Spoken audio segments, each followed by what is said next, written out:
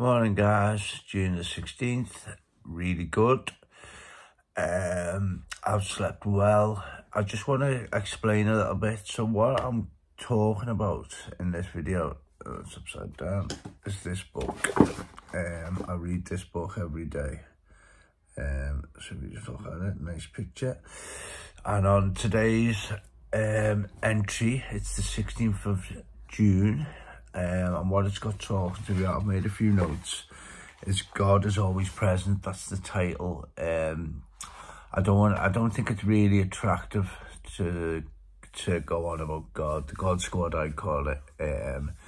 So in light of that, and I'm shutting my eyes because I do that blinking thing, it's weird, so I'm trying to control it, and it's easy to just shut my eyes, but so God is always present for me. I'm doing work on myself, and I found a higher power in my nature without getting all God Squad again.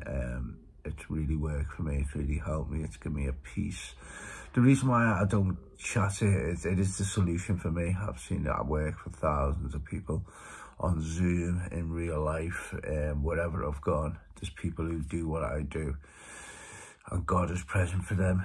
Not always present, because it comes and goes, but you'd end up in trouble. The reason why I'm not all preachy, hopefully I never will be, but basically because I'm still exploring what it means to me at the minute. It just gives me an inner peace and inner calmness to know that everything's all right. I've made a few notes. So yeah, so the God of my understanding is quite tough at the minute.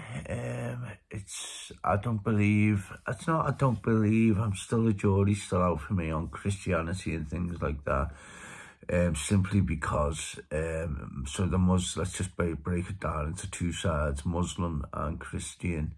It means, although one may be right, it means one is wrong. So for me, religion is not. Now, anyone who is religious, I have nothing against it. I truly mean that. It's just I'm not picking a religion because that makes some people wrong.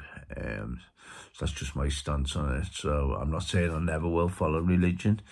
But for me, at this moment in time, my fledgling experience of exploring what God means to me, it's definitely not religious at this stage, but he is there for me. He does know everything.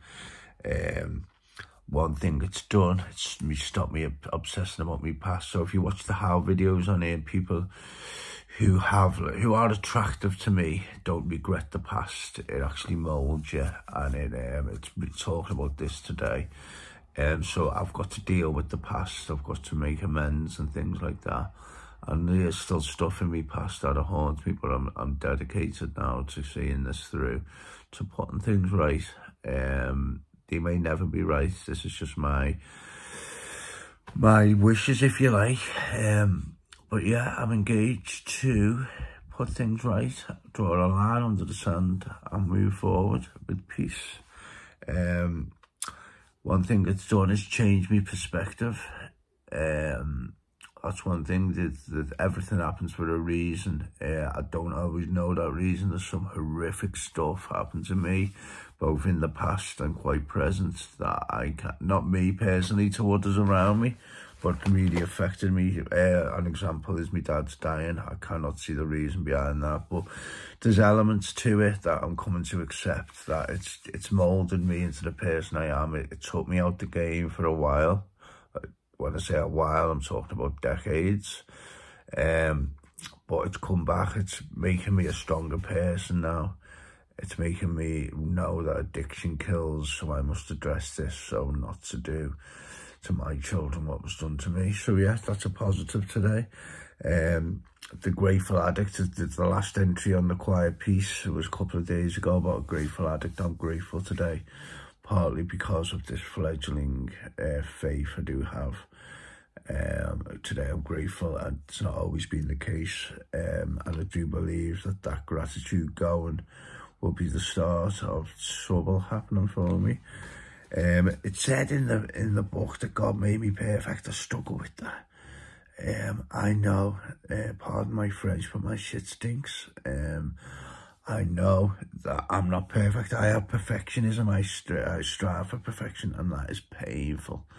But now I accept when I make a mistake, if I see it, I accept that I'm not perfect, but it says in this that God made me perfect, so it's weird. I'll take that. I really respect the book, so yeah, I am perfect. Sorry guys. And then finally, the little saying at the bottom, I'm just going to read this out. Everything in life is either a lesson or a blessing. Usually it's both. That blew me away this morning. When you're in pain, there's a lesson to be had. That's something I've learned recently. It's not really been tested for me yet. Like I say, if I can't see the reasoning, but the lesson is the pain.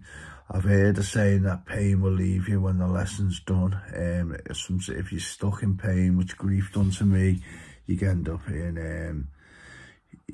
in what's the word? So if you learn in pain, you end up suffering.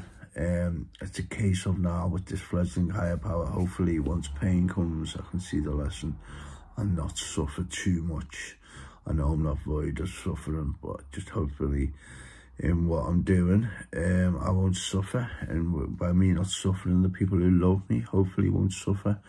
By learning lessons is helping them. But the blessing side of things, I do feel blessed today. Things are going well. I've got to be state that things are going well for me at the minute. So talking gratitude and happy is quite easy at the minute. The test will come in the future. But yeah, happy today. I'm off the gym. Good day ahead. I've cleared my diary, not working today. So I'm a man of leisure. So yeah, I've got a bit of money in the bank, got some nice food. So the next 24 hours, at this stage, it's now about 6:30 in the morning. Seem good. I won't think past that. But yeah, have a great day, guys. Stay connected.